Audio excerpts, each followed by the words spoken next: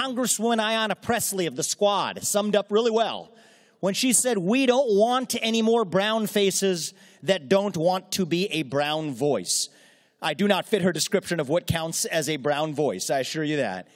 But it is a really clever move in this religion, which is this. If your race goes from being about your skin color to being about the content of the ideas you're allowed to espouse, then any disagreement with those ideas automatically makes you a racist. And there is no greater damnation in modern America than to be called a racist. So when given the choice between pledging allegiance to this new religion and being tarred with the scarlet R, that's when everyday Americans started to bend the knee. And that's what created this new culture of fear in America